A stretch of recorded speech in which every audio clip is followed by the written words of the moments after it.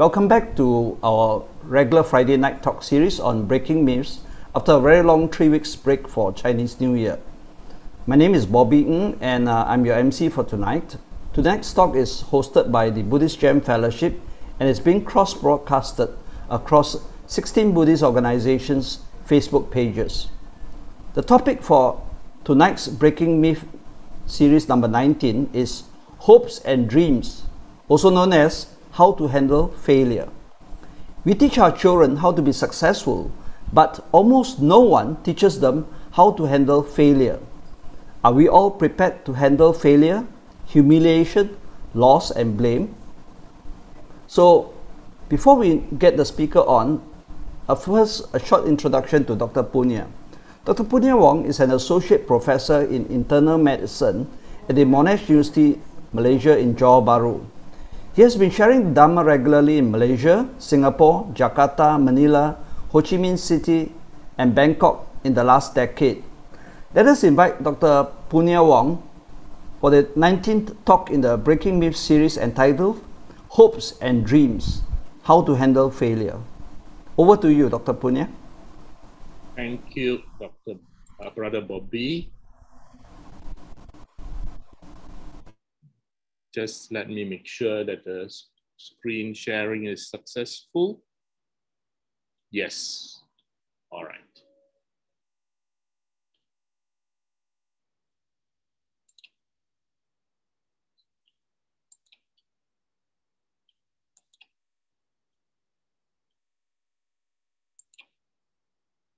All right, good. Namo Buddhaya, Dhamma family.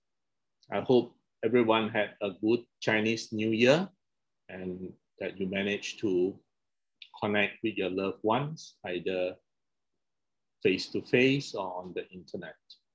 We are now back to our usual Friday night sharing, and this is the 19th sharing in this series. And tonight we're going to share on a topic which I am personally passionate about. And this is about hopes, dreams, and how to handle failure. You know, we all are Dhamma students and we all study the Buddha Dhamma. And one of the foundation that we learn is the Four Noble Truths. These are the common denominators of life. In the first noble truth, dukkha satcha, the noble truth of dissatisfaction, of unhappiness or suffering, it teaches us that with birth, decay, aging, disease, death, associating with people that are not pleasant, separation from those that we love, not getting what we want, and basically things that we attach to, they give rise to stress, to suffering, to emo, to unhappiness. Because all these are compound things, subject to impermanence, subject to ever-changing phenomena. And because of that, it can never be stable or satisfactory. And ultimately, we will find that they give rise to stress and unhappiness. Now, this is in the very foundation of the Buddha Dhamma. It literally tells you that as long as you are living as a human being on earth, you are going to face things that are going to create unhappiness. So why is it that when we are fully aware of this fact, as anybody who has lived and worked will know, why are we not teaching our children? Why am I not teaching my medical students? Why am I not teaching those people I'm supposed to teach? Why am I not teaching them how to handle failures in life? We only teach our children, we invest so much in our children on how to be successful. Corporate people spend thousands of dollars to attend talks which inspire them to ever more success, make more money. But why is it that we are not teaching, preparing our younger generation, those in the workforce, how to handle failure, how to handle disappointment, as a doctor, as a medical teacher, I think this is very important because in the course of my work, I see young doctors being scolded. I see people getting very disappointed. And many of them simply do not have the living skills on how to handle these things. So, yes, we invest a lot in our children on how to be successful. We prepare them to be successful, but we do not teach them how to deal with disappointment and failure. And every now and then you would read in the newspaper of somebody, a child who didn't do well in a public exam and then unable to handle it, commit suicide or something to that equivalent. So I think one of the first lessons that we have to learn is to see the first noble truth and not just talk about it, recite it, but actually accept and learn that as long as we are around, we are going to see disappointment, we're going to see failure. Somebody is going to blame us, somebody is going to criticize us, and somebody is going to tell that you are useless. And of course, the opposite. Someone will praise you, someone will say you're very good, someone will say you're the best thing that ever happened to me. These extremes are part of our life. And we have to teach our people how to handle them. And in fact, how to see failure as an opportunity for reinvention, for a new beginning, and to learn to correct ourselves if we are actually at fault. Now, every one of us dreams of the future. We ceaselessly dream and hope for something better in the future. And of course, in many ways, this gives us hope. This gives us strength in the midst of difficulties. And we hear of our forefathers who had such sad, difficult lives, but yet managed to go on because they hoped, they dreamed, they saw a better future for their children and grandchildren. But just dreaming and hoping and not doing anything about it is just fantasy. We will have to translate whatever we dream of or hope for by actions. Now, one of the most important lessons that I've learned in the Buddha Dharma is the skill to calm my mind. And this is especially so when failure or disappointment strikes, or when someone tells you in the face you are stupid or useless or hopeless. We need to have emotional calmness. For many a times, we respond immediately with knee-jerk sort of responses, conditioned from our previous experience, and only live to regret it, because that may not be the best response, not the most logical or rational response. So yes, one of the key lessons in the Buddha Dharma is to train our mind to have samasati, samadhi, which is how to be mindful, how to be still in the midst of emotions which are raging. We learn how to stay cool, calm, and collected, to relax and keep our emotions under control. We had shared many a times in the past, at least in this 19 sharings that we have done here, that a basic teaching that we learn from the Buddha Dharma is how to control our emotional minds, not to let emotions dominate our decision, but to calm ourselves down, to still the mind, and to let our rational or thinking mind work out the best response to any situation. Controlling the emotional aspect of the brain, the limbic system, to allow the logical aspect, the neocortex, the front part of the brain, the new brain, to come out to a wise, rational decision. So goals are skillful means. And yes, while they are an important tool for us, for all of you who are dreaming of some future goal, please realize also that these goals are merely a skillful mean to give you a direction. And that we must also not be overly attached to these goals as circumstances change. And all of life is a flow. Now, one of the most ridiculous questions I can ever think of is when a primary school child is asked, what do you hope to be when you grow old? Now, realistically speaking, a primary school child has absolutely no idea what the world of adults is. Neither does he or she have any realistic idea of what those various occupations that he or she may see on TV actually do. Even my own medical students who come to med school, many of them have actually no idea what the life of a medical doctor truly is. You know, at one time, Quincy MD was a popular show on TV. And I remember a young teenage chap talking to me, and I asked him, what do you want to be when you become older? What are your hopes, your dreams?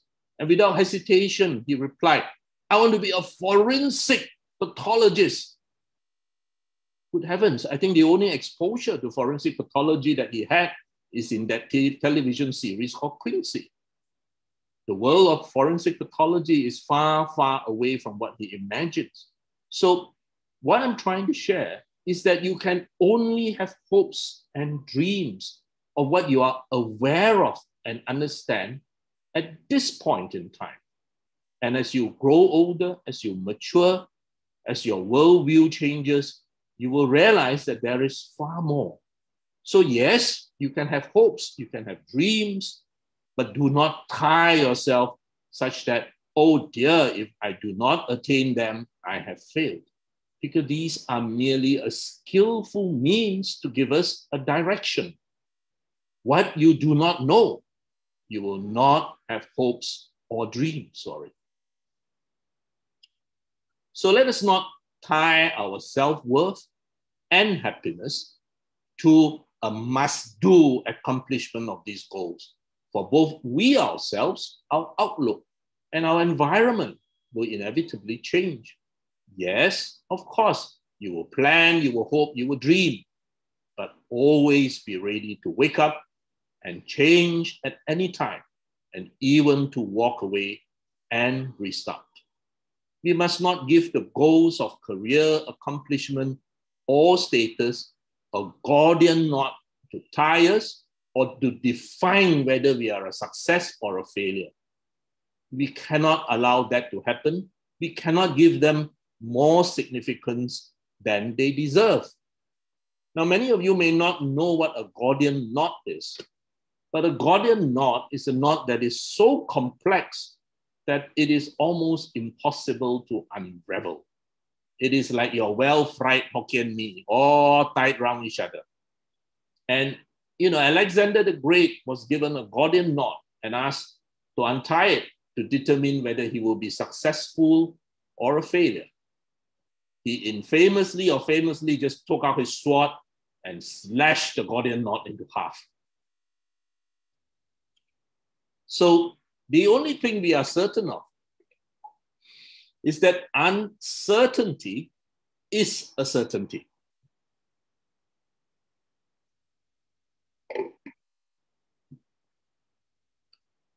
You can have at any point in time, whether you are young or middle-aged, dreams, hopes, passions, goals, plans for the future. But let us also factor in the fact, the only thing that we are 100% sure, that uncertainty is a certainty. Let us be flexible. Let us teach our young people to have that flexibility. Now, even with his dying breath, the Buddha reminded us of impermanence. You all who are students of the Dhamma will remember the last words of the Buddha. Vaya Dhamma Sankhara Apamadena Sampadetta. All conditioned things, that means all things that come together because of conditions, they are impermanent. They will change. You cannot expect them to be stable or to be reliable.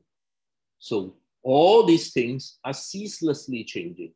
That's a reality, whether we like it or not.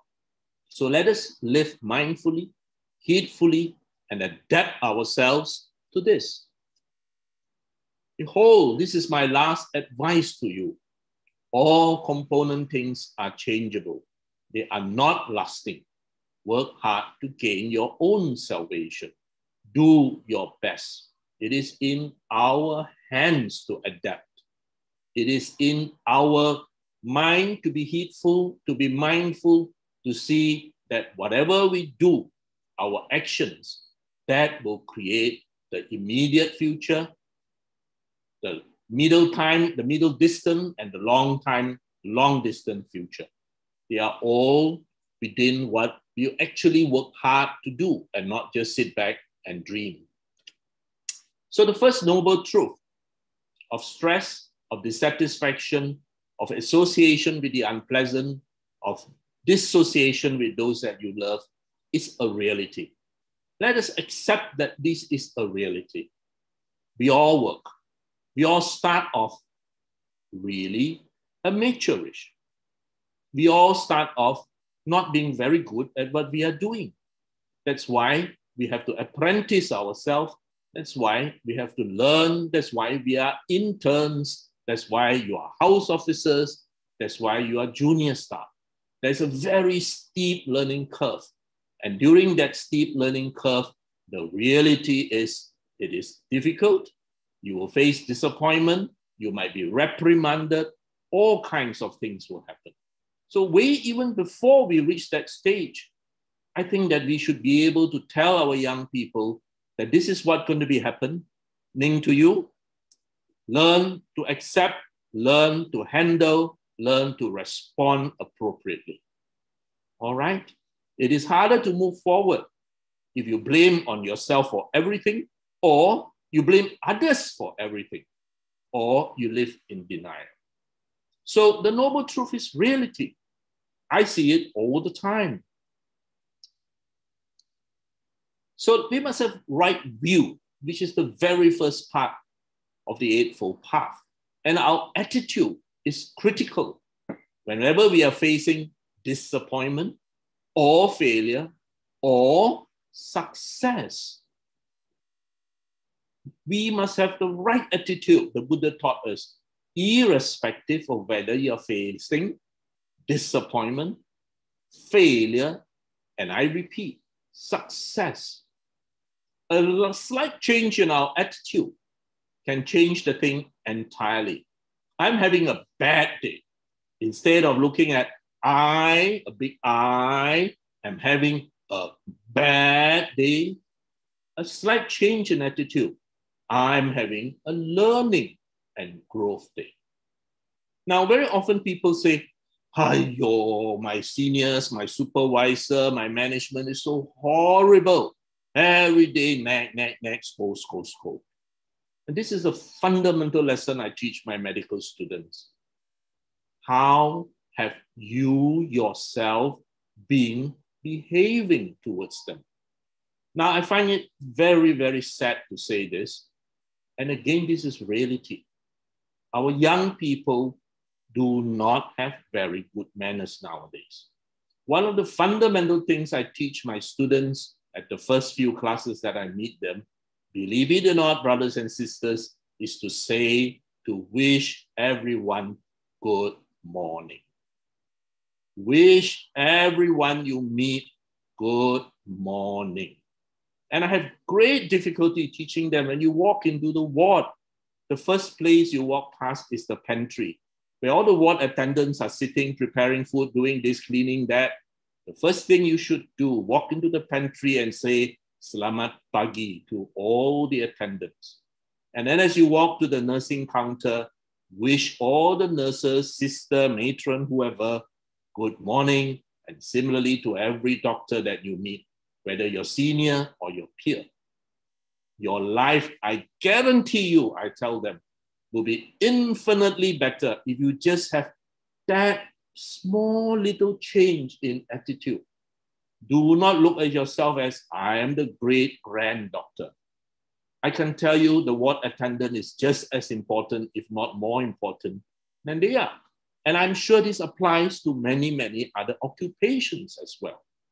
You know, Brother Bobby, I am not a very good meditator, but I am quite sure that I have acquired the art of invisibility.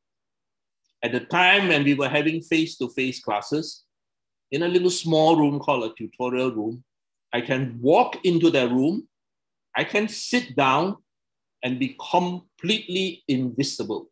So I tell myself, wow, my meditation is so good that I have developed the ability to be invisible, because my students are all happily looking down at their handphones and doing that.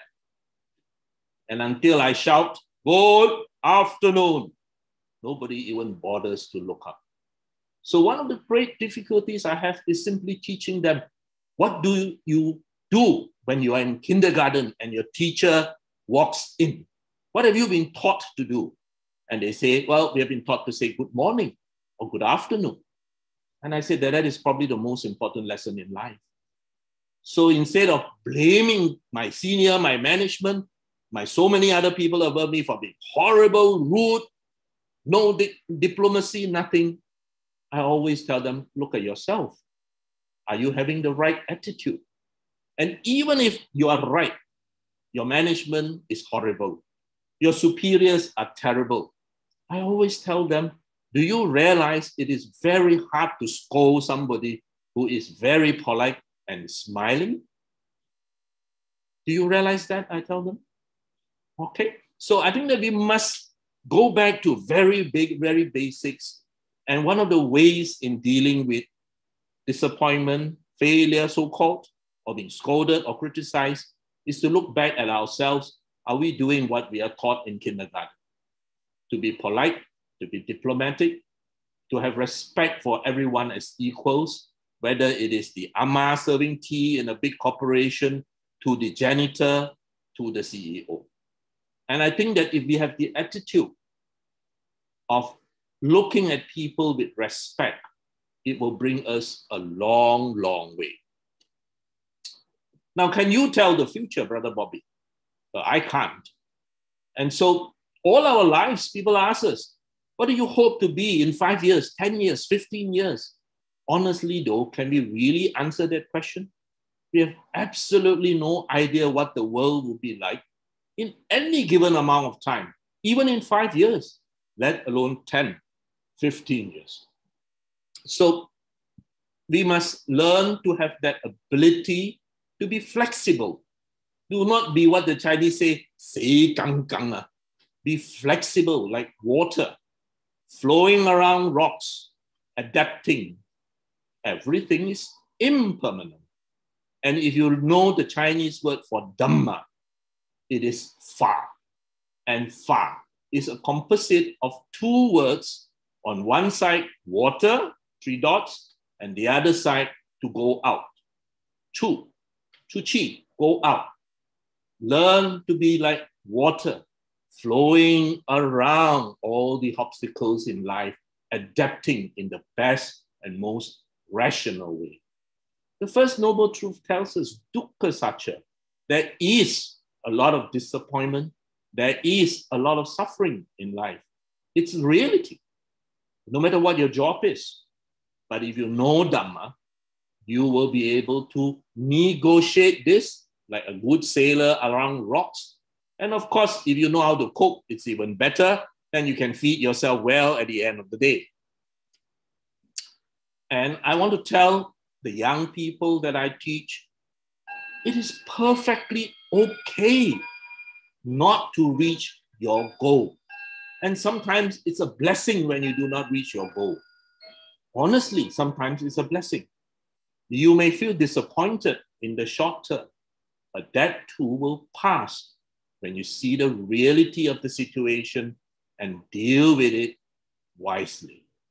Now, in fact, in many aspects of our life, both good and bad, these things which we look at as good and bad actually may not be problematic. It is our attitude towards it, our thinking that creates the problem. You know, when we are young, as a young person, we look and we say, oh, my friend there, Papa, he's driving a big BMW. I also want a BMW. Now, as you grow older and you mature, you will realize actually it is just a means of transport. And you will not put as a marker of success whether you drive a big 7 Series or 5 Series car or you're driving a small little Alza. Success, when you realize it is not defined by that. There are far more parameters to which we can define success rather than the size of the vehicle in which we drive. But when we are younger, we tend not to think like that because we are still thinking very much along the lines of emotion, greeds, and wants. And if you define success as driving a BMW, then there will be no end to your pursuit. You will never, ever be happy.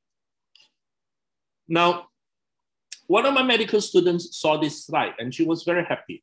She wrote back to me that, yes, Prof, this is correct. Many of us had gone through life quite smoothly, for which we are very blessed. But also there are many of us who have gone through a lot of difficulties to be where we are. Sometimes we had met unpleasant people. Sometimes we had been scolded, humiliated, insulted, etc., etc. Now, I beg of all of you who had the great tragedy of going through all that, write it all down, but write it all down on a very important treasured paper called toilet paper, for which during this COVID-19 crisis, people fight tooth and nail to get an extra roll. Write it all down in your best pen and best handwriting onto the toilet paper. So-and-so made me angry. So-and-so scolded me. So-and-so insulted me. So-and-so barbecued me, etc. Write it all down, every one of them meticulously. And then after that, what do you do with toilet paper? You put it in the toilet and flush it away. And that is what we must do. Stop ruminating over the failure. Put that obsessive thinking to rest by journaling it and then flush it down the toilet. You can imagine if indeed someone had scolded you once 10 years ago and you're still ruminating over it in your mind every day, then that person is still scolding you. That unpleasantness festers. So write it all down and flush it down the toilet where it rightly goes. And nobody expected this to have completely changed our lives in the last 1 year. Brothers and sisters, it's already 1 year. 1 year I have been sitting on this chair, looking at this computer, teaching, doing what I need to do. No more outside, no more on the ground, but sitting, staring at a computer monitor. 1 year. Nobody expected this. People who had started businesses, so many of them in Johor Bahru, had folded. Grand plans within our own very inner circle of friends. They have sisters who invested their life savings in businesses, and just because of this, they lost huge amounts. So many shops, in a row of 10 shops, at least 3 to 4 now are closed. So what does this tell us is that the first noble truth, that we are going to deal a lot with things that are beyond our control. We are going to look at impermanence. We are going to look at dukkha or stress. Now, let us learn how to deal with it by a change in our mental attitude. So I've already mentioned this, that goals are conceptual targets. Do not think that you are a failure just because that goal is not being reached.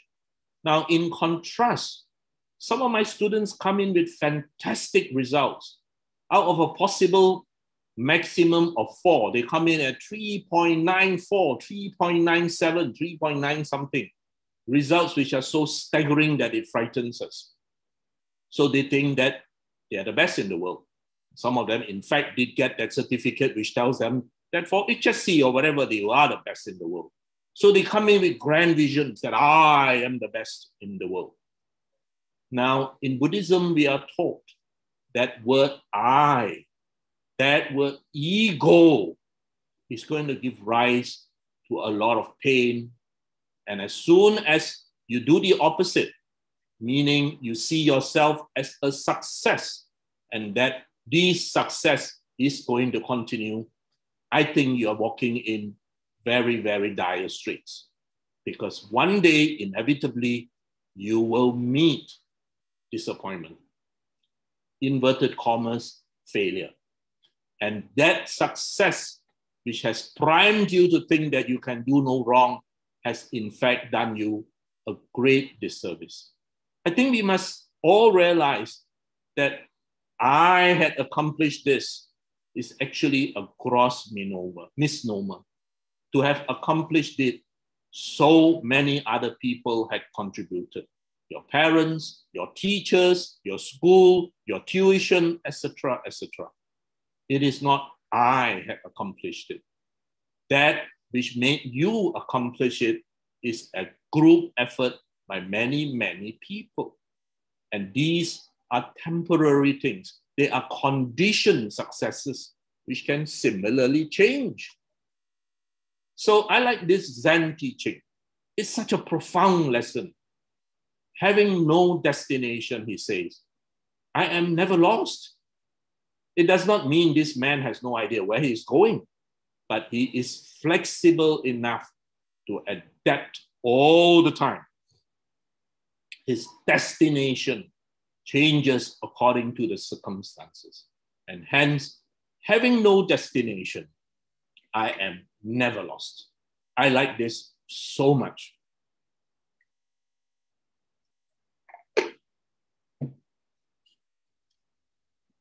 Now, one of the fundamental teachings of the Buddha Dharma is cause and effect, karma vipaka. What we do intentionally creates so-called karma, and it will have an effect, whether tomorrow, next week, next year, it will have an effect. So remember, if we had succeeded, there were many causes for that success. If we had failed, there were similarly many causes for that failure.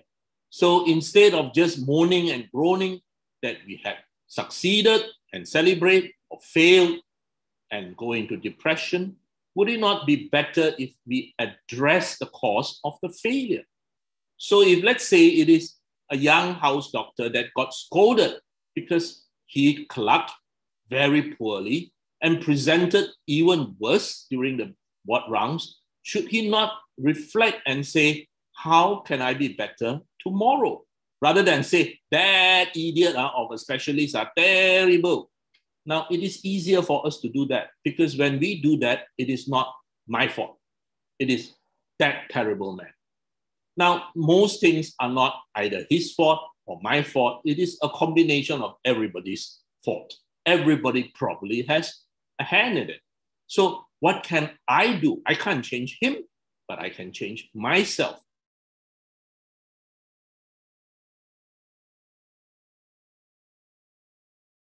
Seen as a failure.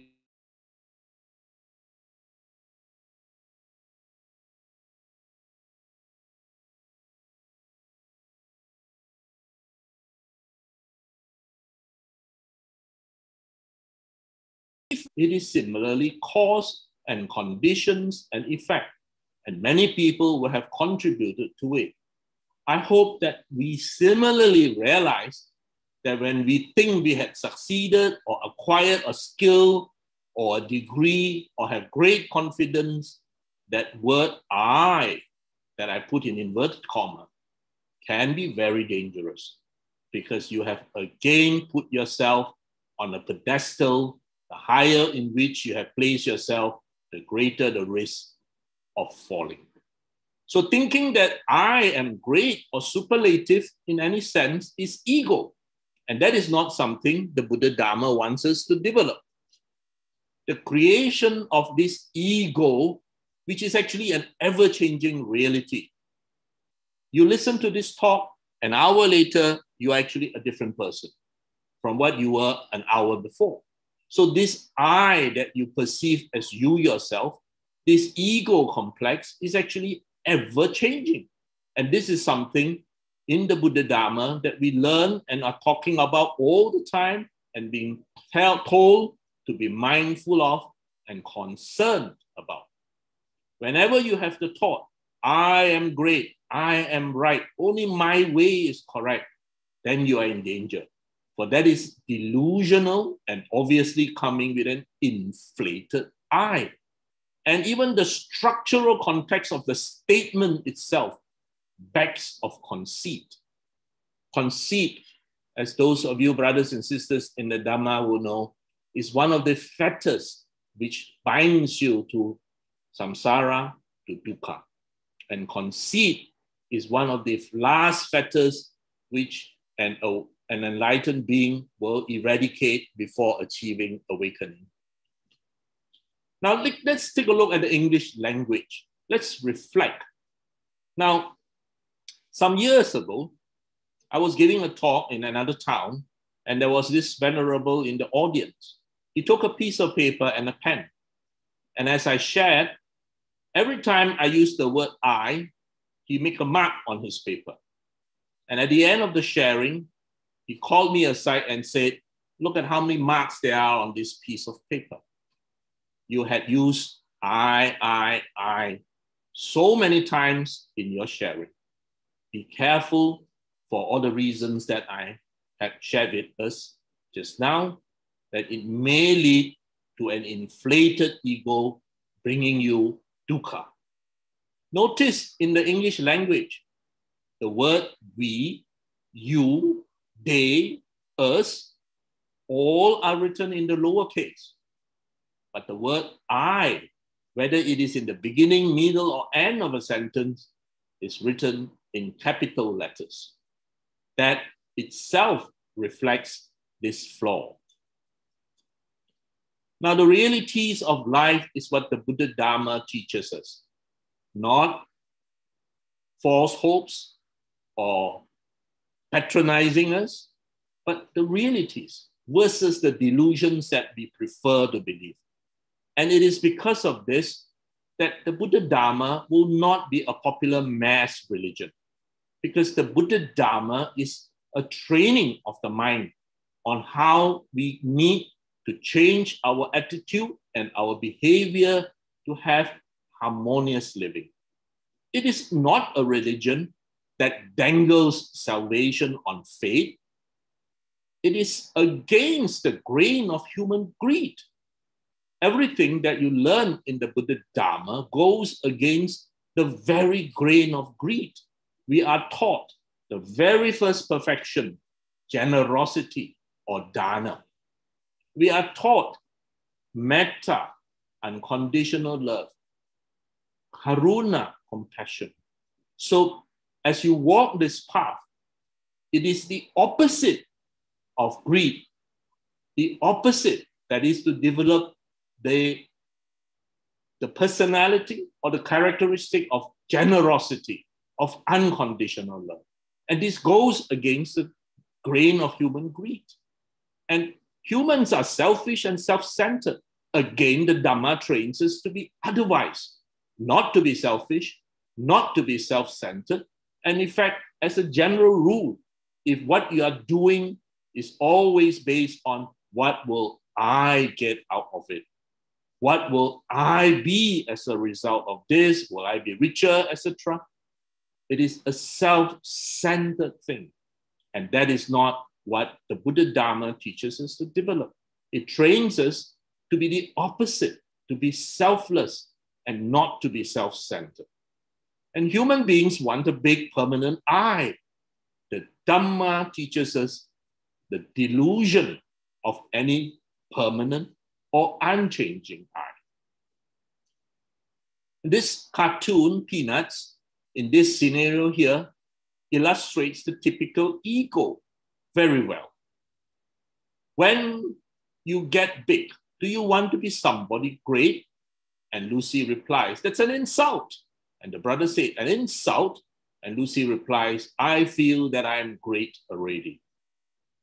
I think that many people, while we may laugh about this, actually within themselves will have this thought at various levels.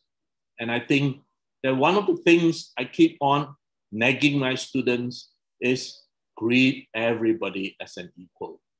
You are not greater. You are not lesser. You are equal to everyone. Now, happy people focus on what they have. Unhappy people focus on what they want in the future that they think will make them happy. So irrespective of whether you had succeeded by whatever definition you defined it, or you had failed or got scolded, I think a very important life lesson we need to learn is not to take it personally.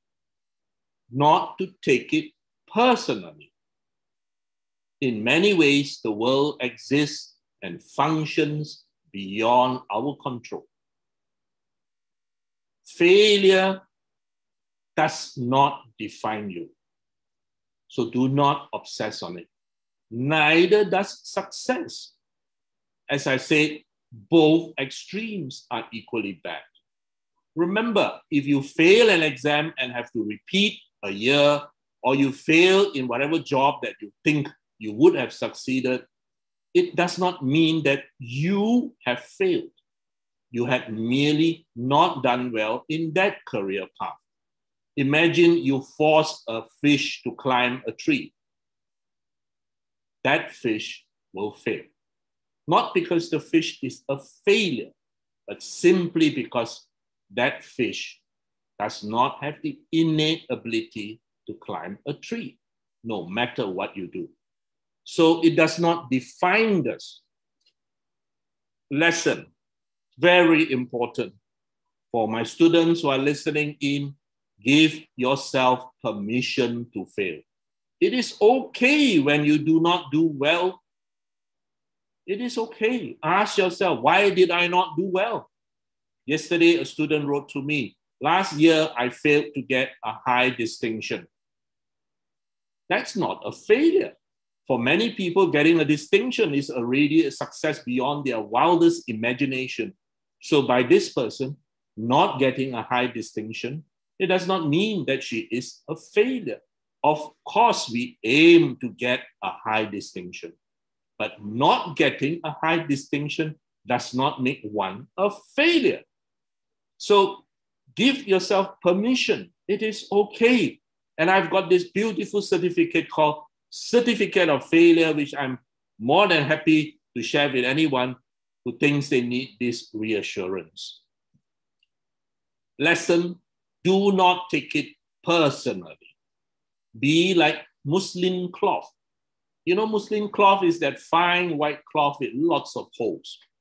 When the wind blows, it will go right through a muslin cloth.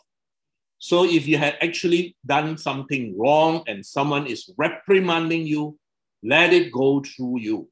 Do not catch it and put it in your pocket, but let it flow past you. If you are not a perfect person because you had made errors, it does not mean that you are a bad person. For there are very few people who are perfect. Okay? The late Chief Venerable taught, compare not with others.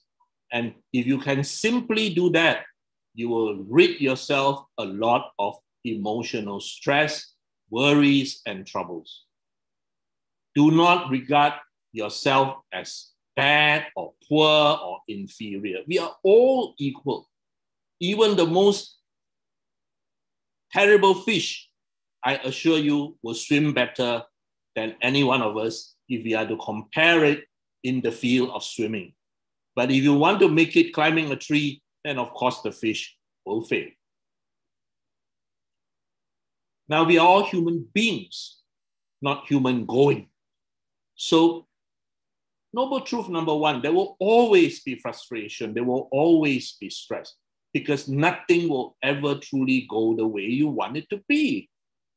Hence, Within what we have, find happiness. You are a human being. In this moment, there is always something to be grateful for. In this moment, there is always something for us to be happy. In this moment, there is always something for us to be glad. And if my medical student tell me that I've got nothing, Dr. Wong, at this moment to be happy about, to be sad about, I say, who says not? Do you have a toothache right now? No, I don't have a toothache right now. Do you have migraine right now? No, I don't have migraine right now. I say, there you are. You've got two very big things to be happy right now. You just don't realize it.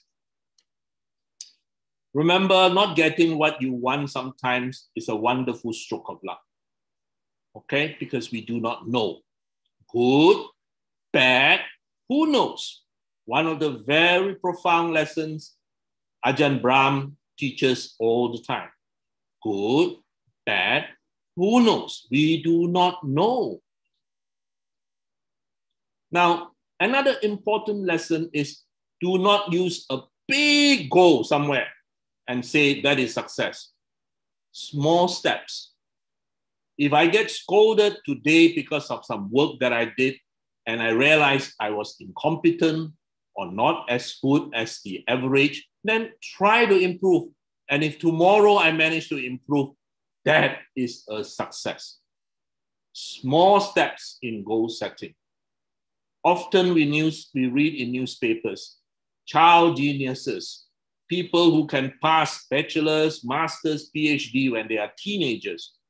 They become very sad when they are adults because they realize that when they become adults, the world is not as they imagined. And many of them were not fitting well. And some of them tragically even commit suicide. So for us, the vast majority of us celebrate every little success, every little step. So for me in medical education, I tell my students, if you get scolded today because you did not clap properly, did not present properly in your ward rounds, ask yourself, where did I go wrong? And then after that, improve. If tomorrow you are like slightly better, well done, celebrate, have a big celebration. Goals must be realistic. So celebrate every little success, every little success. Every time you have managed to do something, throw a big party for yourself. Celebrate your strength. Now, please do not misunderstand that I see hopes and dreams as negative states. No, certainly I do not. I keep telling you they are skillful means. Hopes and dreams is certainly much better than doom and gloom. Our happiness, however, is always in the present moment. Live the present moment well and to the best of our ability, and our future will take care of itself. This is what we call right mindfulness. Even for someone who is dying, hope can give them strength. And that is why one of the important lessons I tell is do not destroy hope, even in a terminally ill patient, because hope is what gives us something to look forward to, even if it is the next minute, the next second, or the next day. At first, there will be hope for cure. If indeed there is no cure, then we hope that at least whatever treatment will lead to prolongation of life. And if there is, rejoice. Now let us put it very honestly, Brother Bobby. Every one of us in this room listening in is dying. We are all dying. The only difference is you do not know when the person who is terminally ill knows roughly maybe 2 months, 3 months is being told. For the rest of us, we are also dying. We just do not know when. So for the person who has been told that he has an illness, another hope, prolongation of life, because he may have things that he needs to do, people he needs to see, forgiveness that he needs to ask for or to offer. And finally, even at the very end, there is still hope for a peaceful, painless death. So Yes, of course, there is hope, and we must not destroy it. We must let people know that all these are possible. They are small steps, but they are reasons to celebrate. Now, even with the lesson of impermanence, anicca, which is such a big lesson in the Buddha Dharma, anicca is not negative. The fact that even our painful moments are impermanent gives us hope. The fact that even somebody who is not performing well because of impermanence, he too can improve. He too will be better. So good, bad, it too will pass. And students of the Buddha Dharma will know that the Buddha put these 4 categories of extremes: pleasure and pain, praise and blame, gain and loss, fame and disrepute. In our daily lives, in our work, in our career, in our studies, you are going to go through all this. And the Buddha said, a wise person, when he is having pleasure or praise or gain or fame, yes, at this moment he's happy, but he should not be too attached to it because this is temporary. If you think this is your right, then you are going to be in trouble. And similarly, pain, blame, loss, disrepute, these too will affect all of us. But they are also temporary. Now, in Chinese culture, when we say somebody has developed his mind, trained his mind until the 8 worldly winds do not disturb him, Ba Feng Bu Dong. That means his mind is so well trained, so still, so calm, that neither pleasure nor pain, praise nor blame, gain nor loss, fame and disrepute can disturb his state of mind. Then we say that this person is awakened or enlightened. And here I cannot resist telling you a little Zen story, a little Chan story, because it is related. Some of you may know of this Chinese gentleman called Su Tongpo. He was an official in the civil service, high and mighty at some times, and he was very interested in Chan. And he was having a friend, a Chan master called Venerable Fo Yin, and the two of them would often exchange views. So there was once Su Tongpo was meditating on one side of the West Lake in Hangzhou. He felt very calm, profound meditation. And when he came out of it, he thought he was awakened. So he asked for pen, paper, and he wrote a beautiful scroll which says, Ba Feng Cui Bu Dong, which means the 8 winds do not disturb me. As I mentioned, that is a statement which literally tells someone who understands that I have awakened. So he rolled the scroll up, gave it to his attendant, and told the attendant, roll across the West Lake to the other side, go up that pagoda, and give it to Venerable Fo Yin, and he will understand. So the poor man rolled across Sai Wu, West Lake, and gave the scroll to Venerable Fo Yin. He opened the scroll, he looked at it, he took his pen, and he wrote back 2 words. And then he put down his pen, folded back the scroll, gave it to the attendant, and told the attendant, please bring this back to Su Tongpo. Poor attendant rolled back across, those days no internet, roll across the Sai Wu, gave the scroll to Su Tongpo. Su Tongpo was expecting profound praises from Venerable Fo Yin of his achievement.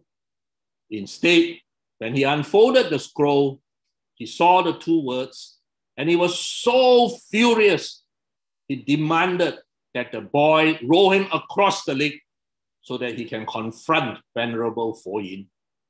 So when he was brought back, He saw Venerable Fo Yin and he told Venerable Fo Yin, how can you be such a rude person on that beautiful scroll which tells you, Ba Feng Cui Bu Dong. You defame me, you destroy that scroll by writing those two words on the scroll. And Venerable Fo Yin calmly turned around and looked at Su Tung Po and said, you wrote Ba Feng Cui Bu Dong. The 8 winds do not disturb you. Neither pleasure nor pain, praise nor blame, gain and loss, fame and disrepute will disturb you. All I wrote is 2 words, Fang Pi. For those not Chinese educated, fart. And he said, you said that 8 winds also cannot blow you. Just my little Fang Pi has blown you across Saiwu up this hill to see me. So it's a very nice Chan lesson if you get the story. Su Tung Po thought he was awakened. He was not. A slight blame or disrepute or so-called loss to his ego, the whole structure came tumbling down. So what we are trained to handle as we study the Buddha Dharma is to realize that when you are successful, when you have pleasure, pain, pleasure, praise, gain, and flame, look at it, enjoy the moment, but do not be attached. And similarly, when you have pain or blame and loss and disrepute, remember, don't take it personally. It's impermanent. It too will pass. You can be better. So what are your hopes and dreams for the future? You want to be filthy rich? Well, there's nothing wrong with righteous wealth if you earn that wealth without breaking the 5 precepts, without harming the environment. But if it is a single-minded pursuit of wealth that is founded on greed, then it is going to be bundled with much stress and pain. But what if your hopes and dream is to help people to be relieved from pain and suffering? No, please don't let go of that. This is what we call right intentions or right thoughts. Notice, you can have hopes, dreams, and desires without it arising from greed or craving. When someone corrects you and you feel humiliated and insulted, that is because you got a huge ego. If you are a good student and when someone corrects you, you realize that that person is trying to help you to be better, in which case you will in fact say, thank you. So there is a clear distinction between tanha, craving for something that arises from greed, and chanda, which is a noble or a wholesome aspiration. This is one of my favorite photos. This I took when I visited a small little town in Belgium called Leuven. It's a very historical town. Small town about an hour away from Brussels, which you can take the train to reach. And in there is a very famous university, the University of Leuven. This is the main library of the University of Leuven. Now, Belgium has a long, tragic history. The University of Leuven is a grand old university. This library was destroyed during the First World War, down to the ground. The academics, the students, the people, they raised money, they rebuilt it in the classical architecture, and they filled it back with the millions of volumes of books. And it became a great university. In the Second World War, it was again flattened to the ground. For twice, this beautiful library building was destroyed. After the war, again, they went through the painful process, rebuilt the building in the classical style, and fill it up with books again. So while this building that we see, this is the grand staircase, which leads from the ground floor library to the upper floor libraries, you see it's very, very classical. It is actually a very new building. It is barely less than half a century old, which by Belgium standards is new. But what I loved as I explored this library is at the turning of the grand staircase is a Buddha image, which they place there for people to pay respect.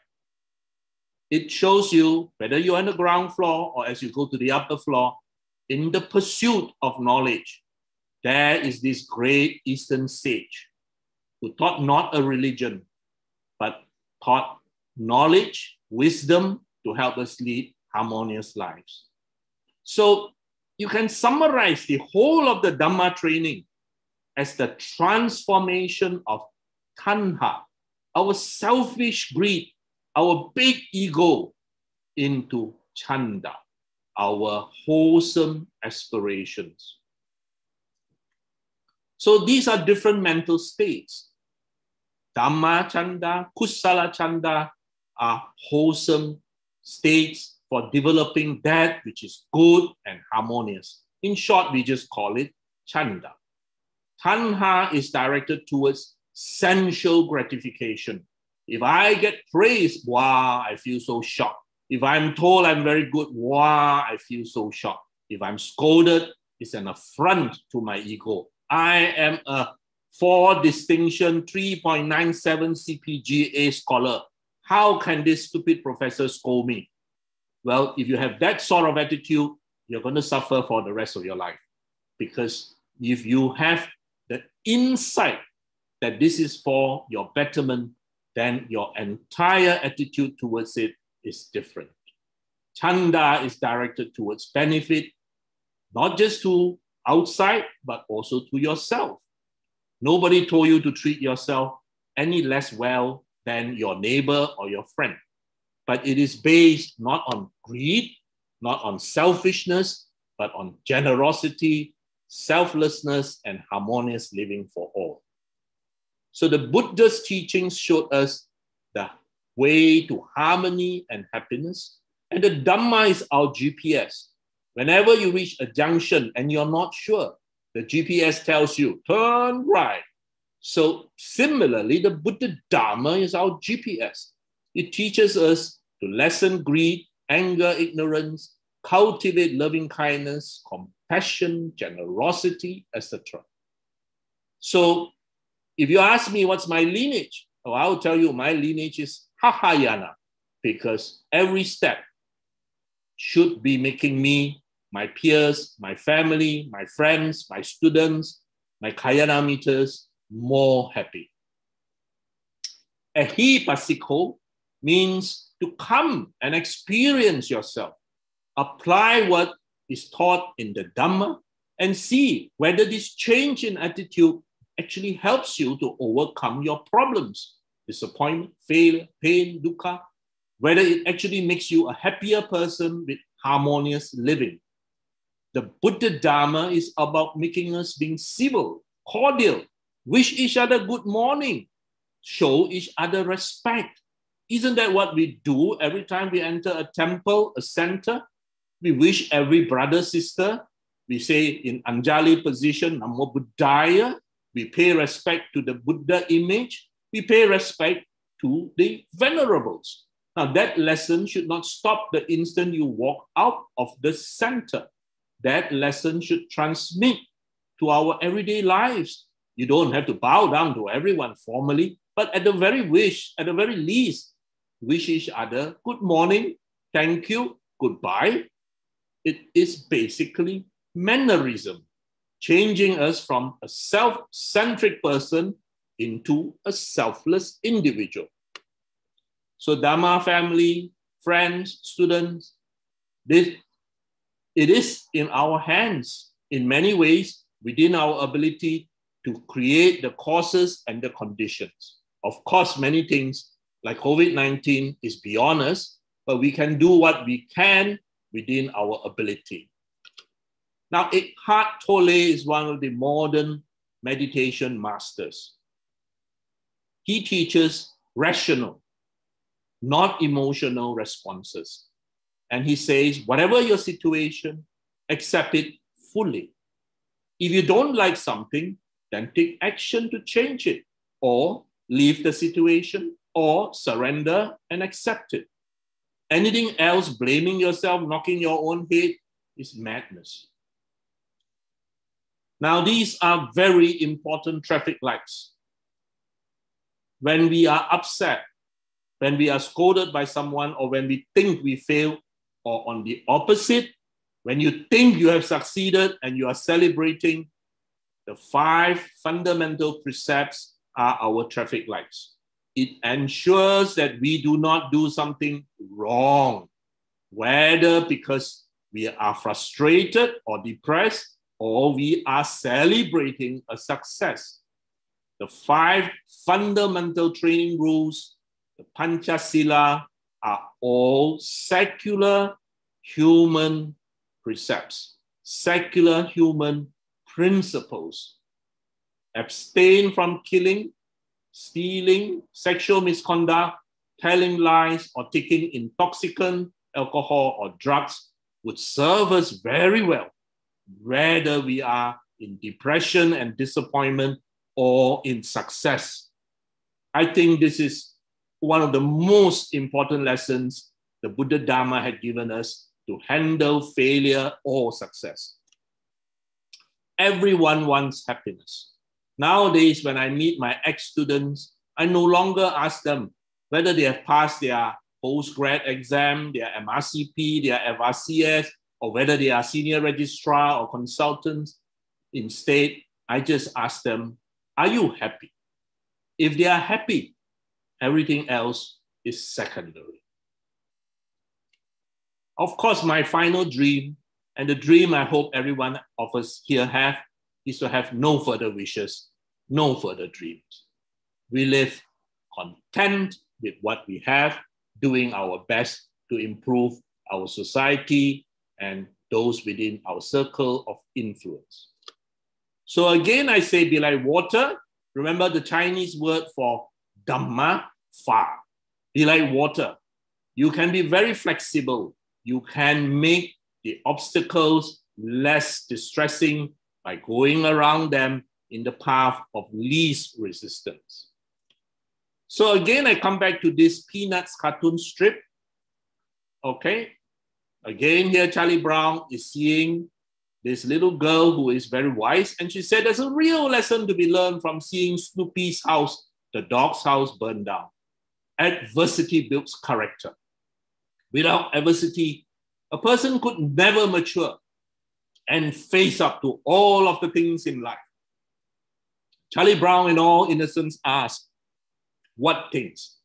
And she replies, more adversity. And basically, this is what life is about. This is life. So let's live mindfully every day, doing our best today, for it will take care of tomorrow.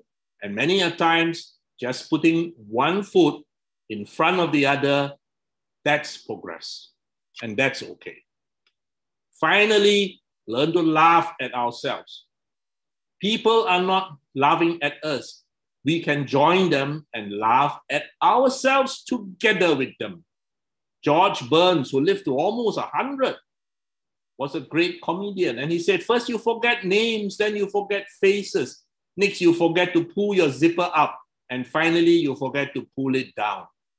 Instead of seeing this as defeat, he sees it as something in which everybody can laugh at. Brothers and sisters in the Dhamma, my students, everyone here listening in, I wish to say a very big thank you to all of you, to the IT team who has been working hard this last half year, to all the moderators. I want to say thank you to all of you all for allowing this Dhamma sharing to continue every Friday. Thank you. Over to you, Brother Bobby. Thank you, Dr. Punna, for the very informative, very practical, highly applicable talks tonight. There are 7 questions at the moment. Let me read out the questions for Dr. Wong. First question from Colway Kate from Putra Heights. What if it's a failure to do something right? What if we have done something wrong, something harmful?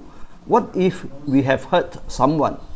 The advice to write it down on toilet paper and flush it away, is that really appropriate? Some people are very good at not caring about their wrongdoing.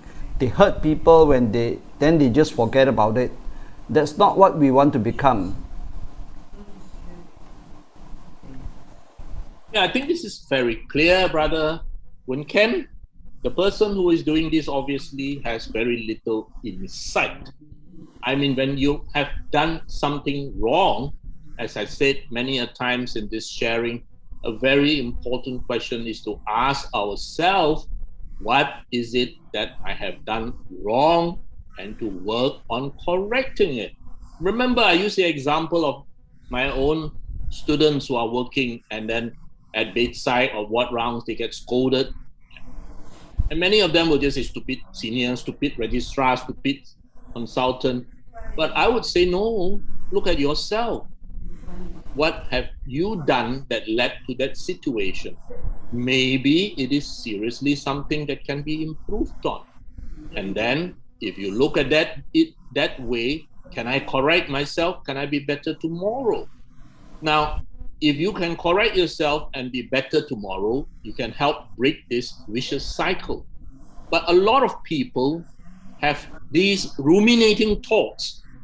They do not forgive themselves, partly because our children are very, very privileged. I have always said, do you realize that our children are even more privileged than the Bodhisattva? You think that his father shielded him from pain?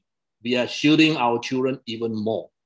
So because of that, some of our children and young people take so-called disappointment very, very badly. And it keeps ruminating in their mind that, "Ayyo, I've been scolded, I'm a failure, I'm a failure." So yes, please make sure you correct yourself, Brother Ken. I'm not asking you to just sit there and cry, But at the same time, you have to move on.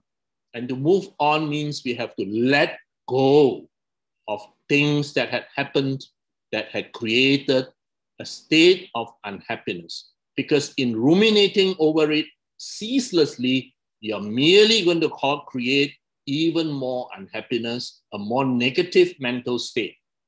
All right? Bobby, your voice is off.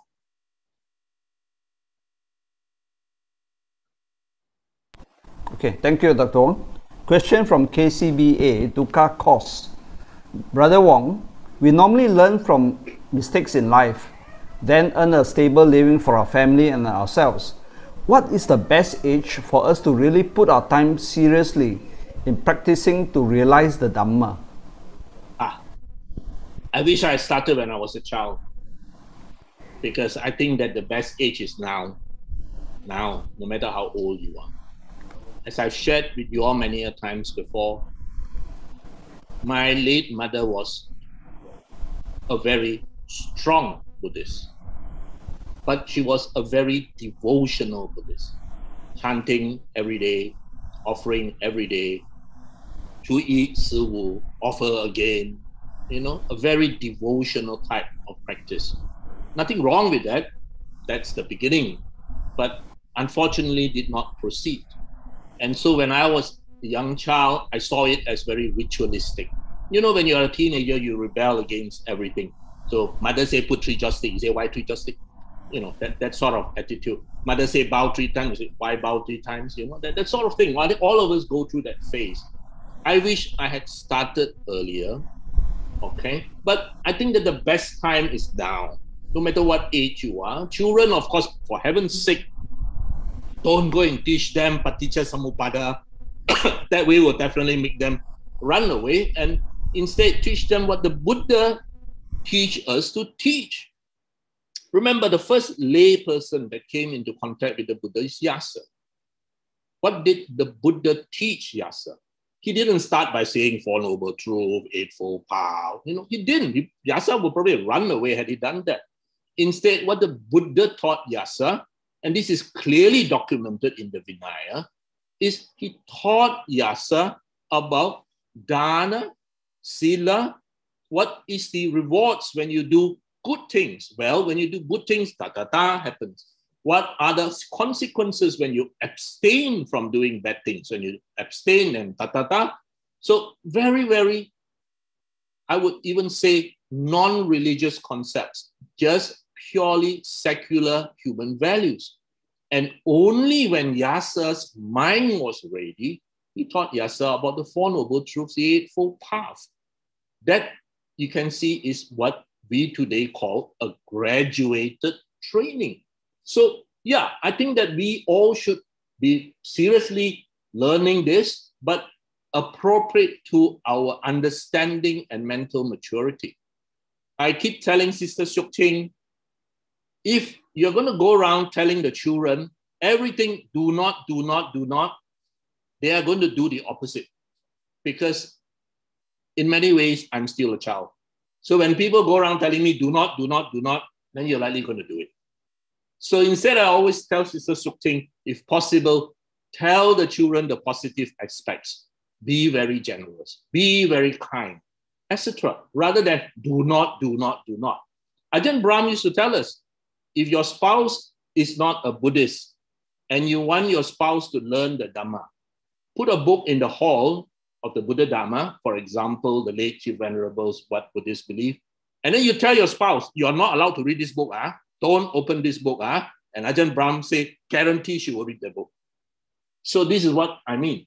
We have to be able to tune it to the age of which the person is. And of course, for us now, in the sunset years of our life, let us work even doubly hard, for we honestly do not know how much time we have. Okay? Thank you, Brother Bobby. Thank you, Dr. Wong. Another question from Wei Kian. Many people are indeed self-centered.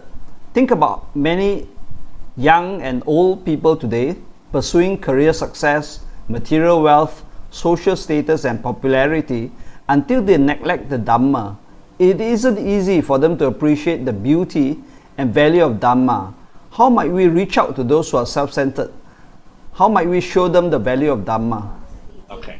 Brother Ken again. You know, Brother Ken, I agree with you entirely. Many people, if not most people, are self-centered. You remember that famous saying by Cao Cao, 人不為己，天誅地滅. That means if you don't bother about your own personal success, even the heavens will destroy you.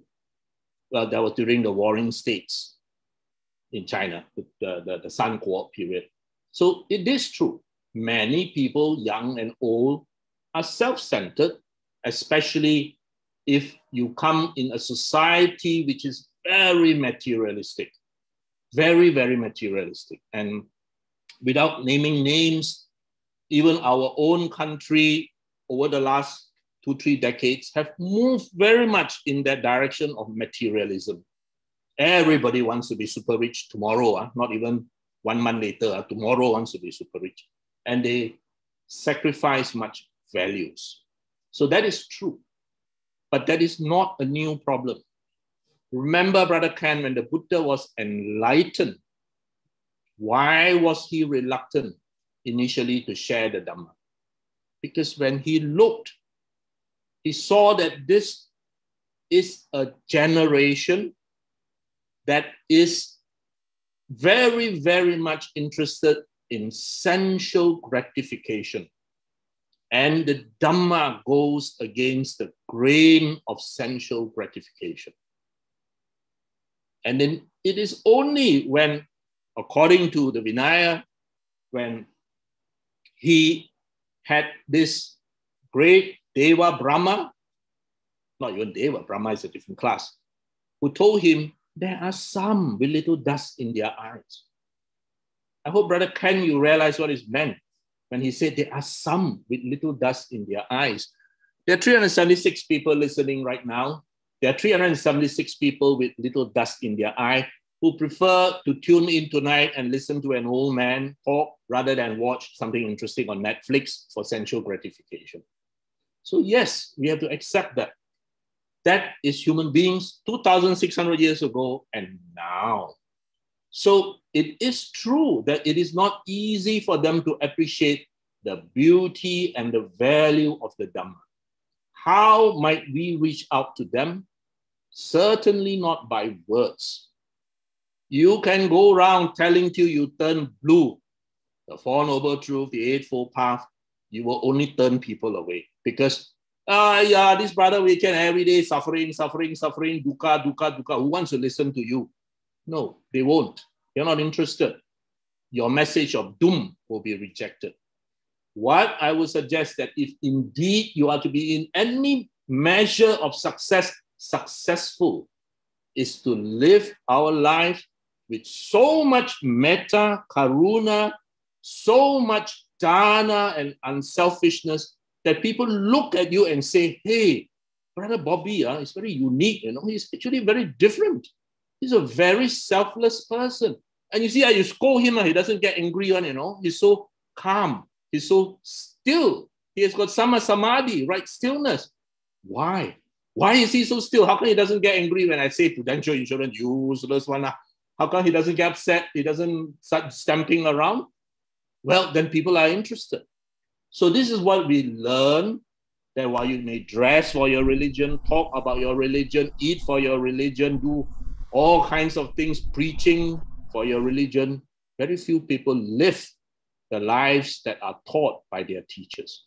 What we should do for any measure of success as Dhamma Dutta workers or influencers, a new word I learned in the last few months, is to be able to live your life such that people say, that is a good man. I don't care what his religion or belief is, but I can see that he is a good man.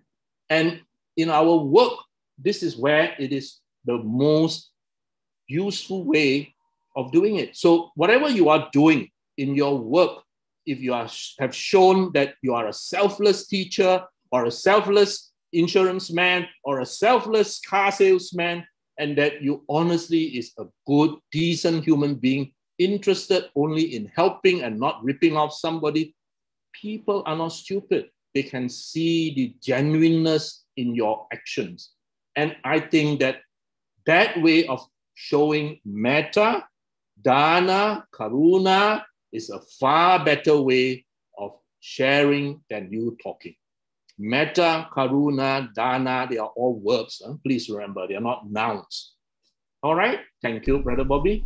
Yeah, thank you, Dr. Wong. That was your answer given was exactly what Acham Brahmali shared with us on how he gets those Norwegians to be curious about the change that he has become, and they are interested in learning about the Dhamma. And I have 4 questions from Brother Whaley. Is there a relationship between attitude and right view when facing disappointment and challenges in life?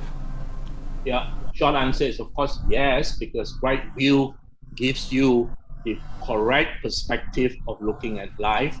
And basically, for us, you do not have to go into the great details of right views, talking about devas, etc., etc.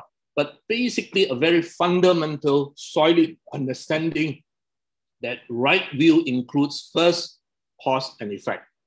Whatever you do will have an action. Whatever you don't do also will have consequences. So whatever you do, good or bad, will have consequences now, short-term future, medium-term future, long-term future. So that changes our attitude. We are mindful of what we are doing. Secondly, the right view on the realities of life, that life basically has 3 universal characteristics. Anicca, impermanence. Things are going to change because they are conditioned. So they are not going to be stable. They're going to be constantly changing. COVID-19, for example. Second, dukkha, because it changes, it gives rise to unreliability. This unreliability gives us a lot of disappointment. And third, not self or non-self, anatta. There is no solid thing. It doesn't exist independently. They are all interconnected. So this will affect that.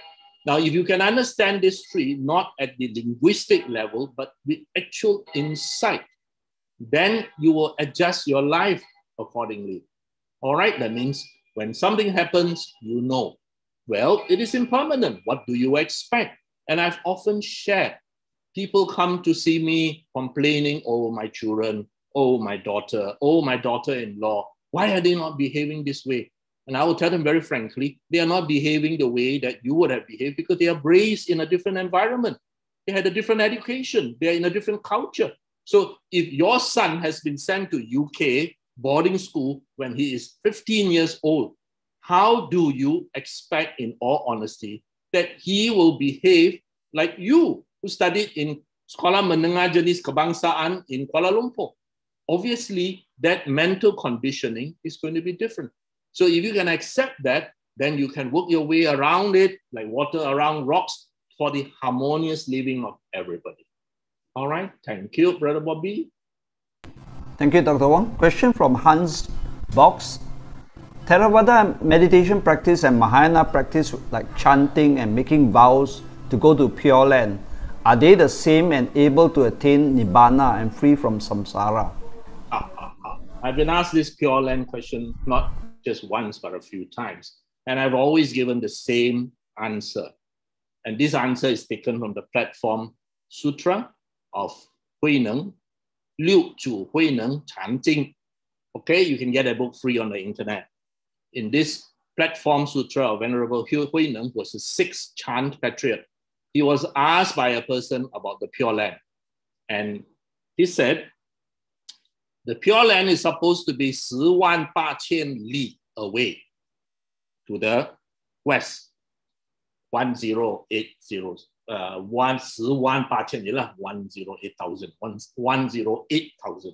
10,800 li away. He said that's to the simple mind of the simplistic person who thinks of it as a physical place.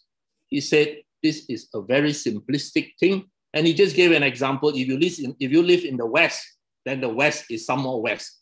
And you live in that west, then the west is some more west. So how can there be a physical place called the Western Pure Land? So that's one, he said. So he said it's not a physical place, but it is a place in your mind. And he said, if you close your eyes now, he told this man who questioned him, I can show you the Pure Land immediately. And the man was stunned. How can? He said, yeah, close your eyes, I can show you. And he said, close your eyes and ask yourself, have you practiced the 10 wholesome deeds? 10, 108. Have you practiced the 10 wholesome deeds? Have you kept the 8-fold path? If you had practiced the 10 wholesome deeds and kept the 8-fold path, the Pure Land is not 10,800 li away, but immediately in your mind. If you had been doing the opposite, that means the 10 unwholesome deeds of body, speech, and mind, and the 8 wrong, not 8-fold noble path, but the 8 wrong path, that means wrong view, wrong intention, etc. Then the Pure Land is truly that far away from you. So that is the standard answer which I've given all these years whenever I have been asked. Meditation does not bring you to Nibbana. Meditation is a means of training you so that you will attain the 9th and the 10th factor of the path. And I've also shared this many times. What we are taught and what we do is the 8-fold path. But it does not end at the 8-fold path. The 8-fold path has the last 2, Samasati and Samasamadhi. But it doesn't end there, because with the 8 factors of the path being cultivated with right views, right intentions, going on to right speech, right action, right livelihood, right effort, right mindfulness, and right stillness, when this is properly practiced, it will bring you to Samayana, right insight. And Samayana will give you Samavimutti, right liberation. So these are means to an end. So whether you're talking about meditation, or you're talking about the Mahayana chanting, or Theravada chanting, or Mahayana meditation, they are all basically the means for you to reach this end. And people quarrel over the finger pointing at the moon, which I think is very silly. The finger pointing at the moon is not the moon. The moon is Samayana and Samavimutti. We are quarreling over the finger, whether my meditation method is better than your meditation method, whether my chanting is better than your chanting, which is very silly. Okay, I hope you'll get that. All right, thank you, Brother Bobby. Thank you, Dr. Wong. That's the last question for tonight. So, join us next Friday for the 20th Breaking Myth talk on no time to meditate.